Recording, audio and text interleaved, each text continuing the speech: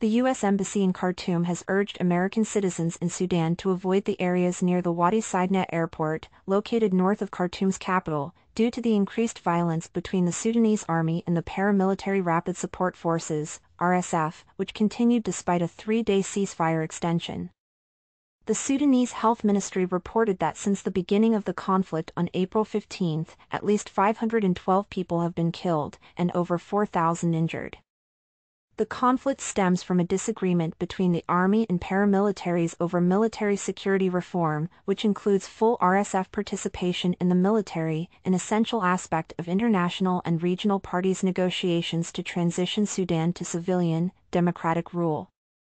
Sudan has been without a functioning government since October 2021, when the military dismissed Prime Minister Abdalla Hamdok's transitional government, declaring a state of emergency.